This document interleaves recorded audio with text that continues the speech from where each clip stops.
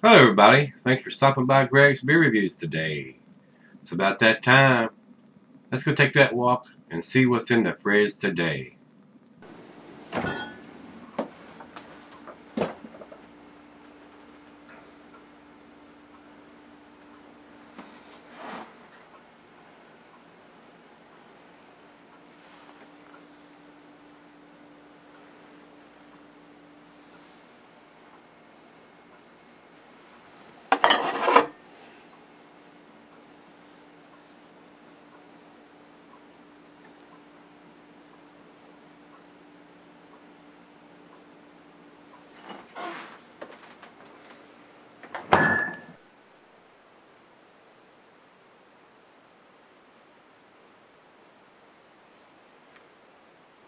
Hey everybody, welcome to Gregsbeerreviews. Today, look at this bottle here.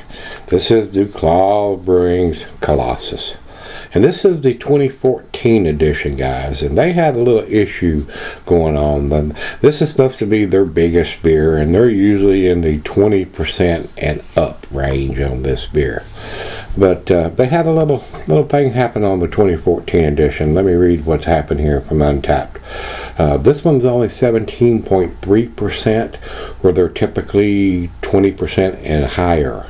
They've only brewed this beer a handful of times.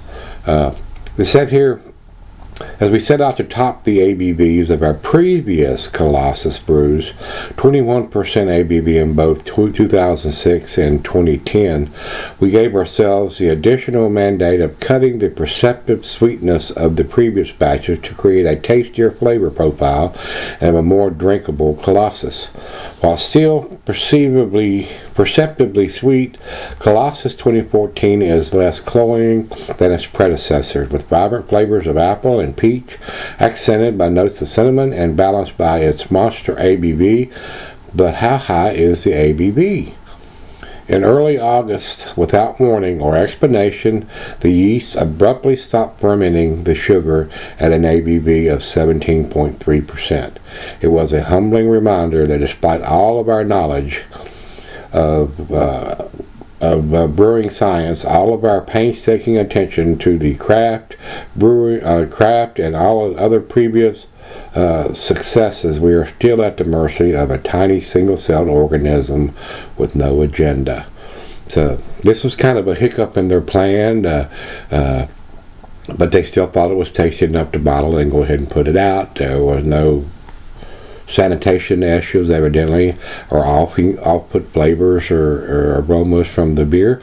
The yeast decided it was done, and it didn't get up to where the ABV that they was hoping the predecessors and the ones they've done since then. So maybe they figured out what they did wrong or whatever. But anyway, this one's only 17%. And when I say only 17.3%, that's still a whopping monster beer, guys. But I had to go ahead and bring this out. I am going to tell you, I'm probably going to give most of this to the other half, because 17.3%, the calories in this beer are off the chain, guys, and I just don't need to drink a 17.3% by myself. Still trying to lose some weight for the old heart condition, so we're going to give it a taste, and we're going to give it a final chug anyway. And let's see what we got here, guys. We've got the ABV. I don't have the IBUs listed either on the bottle or either site. So it is what it is. So this time, let's get it open. And like I said, I was able to buy some of these beers at one time. They are still some of them that are available, but we don't get everything these guys do, I don't think. And you can't find them at the Kroger's stores or the little gas stations that sell craft beer. You actually have to go to a craft beer store to get these kind of beers from this brewery. But anyway, to the glass we go. We're going to pour this fairly aggressive since it's that monster of a beer. So straight down the center on that one there, guys. It did have a little junk in the trunk, so it does have some sediment going on in there, and there are some floaties in that beer. So it is what it is there, especially when it's been setting since 2014, and this is 2019. So You got the fingers, count them up. You can see that's been 5 years ago. Let's get it to the nose. I'm getting some hints of some apples.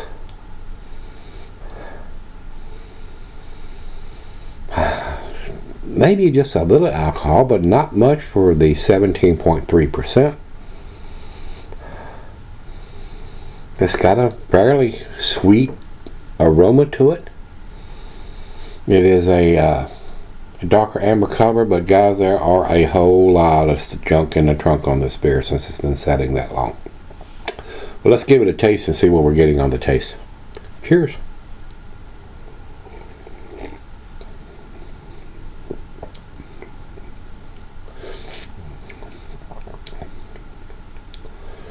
It has a hot taste to it, but not a burning alcohol taste too much. You can still tell you're drinking a big beer. Now, I haven't had any other Colossus that I can recall. I don't think I have. But this is a great big beer. One you should drink at home or have a designated driver, guys. I say this all the time on these monster beers like this. You shouldn't drive after you've even had one of these, because that's enough. With this much alcohol, especially the others, they're telling me here on Beer Advocate, the 2006 was 20% ABV, 2011 was 21.92, 2014 is 17.3, 2015 was 21%, and the 2018 batch was 20%. So all monster beers, the 2014 batch is this one was the lowest ABV at 17.3.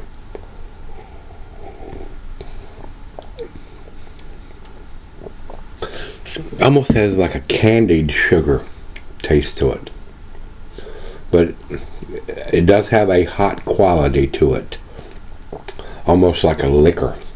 A little bit of a bite, but it ain't a bitter bite to me. It's just alcohol, but it doesn't smell or taste boozy, so if that makes any sense at all. But I am getting a little bit of apples, maybe just a small hint of cinnamon. Kind of a unique beer, especially probably this one in 2014 version, since they had a hiccup there and it didn't ferment all the way out where they was planning for it to do. So, well, let's sip on this and give her some, and we'll come back and do the final chug. Alright guys, I'm back. Got a little left here. Decent beer, guys. I mean, but these monster beers just don't seem to impress me as much now as they probably once would have. I don't need a 17 to 21% beer to enjoy a good taste of a beer. Once it gets to that magnitude, it's usually just too hot or too boozy or too something for me to enjoy it, guys. That's another reason why like the Dogfish 120 doesn't appeal to me. I've yet to find one, even though I've cellared them, to be a tasty beer to me, guys. Especially that beer, the Dogfish beer. I mean, that's if they're calling it a double or a triple or even a quadruple IPA, it just doesn't have the qualities that I'm looking for in an IPA, guys. I don't need an IPA that just tastes like booze. And same for this. DuClaw makes some very tasty stuff. I prefer a whole lot of other things I've had from those guys rather than this one. And this one is the lowest ABV version of Colossus they've ever done. So I have no desire for a 20 or a 21 or plus beer. That just doesn't appeal to me, guys. I want beer. I drink craft beer for the taste, not for it to knock you down in the damn dirt to make you shit face on one beer. That's not why I drink craft beer. I drink craft beer for the taste. And once you get into these monster ABVs, and they brew these beers just to be different and say they brewed that big of a beer, which doesn't impress me. It doesn't impress me at all. Probably does to some people. I mean, if you want to get in the hammer lane fast, I mean, you could drink a couple of these and you would be there. No doubt about it.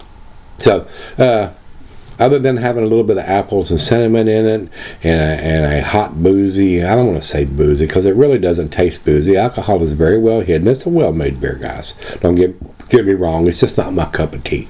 It doesn't blow my hair back or my socks off because they brewed something of this magnitude. It's not super boozy or super burning down the throat like liquor would be. So, to each their own. Like I say, beer tastes are very subjective.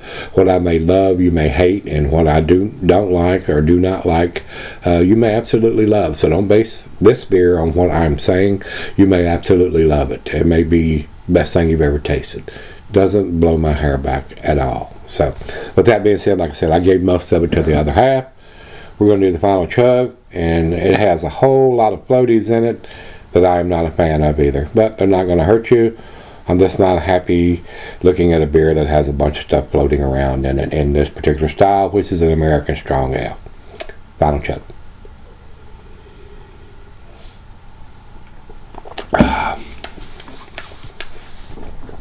It is well made, guys. I will tell you that. I've had boozier beers with half this ABV.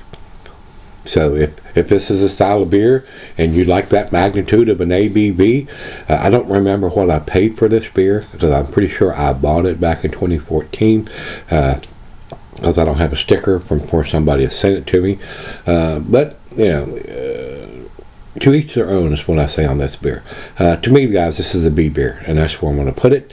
It does have the vintage on it, and I do appreciate them, and they are telling us what that vintage is here on Beer Advocate. So give it a whirl. I mean, if you see one, pick it up, give it a try. You may love it. You may absolutely think it's the best thing you ever had. These monster beers just don't blow my hair back or my socks off anymore. So I would prefer a Bell's Two Hearted Ale or a New England style single or double IPA over something like this. So, but that's just me. Or even a nice imperial stout. I can think of a bunch of them that I would prefer over something that's just super heavy in ABV, just to be super heavy in ABV. So, if you've had the 2014 edition of Colossus from DuClaw, let me know what you think. Till we meet again, let's go see what's in the fridge.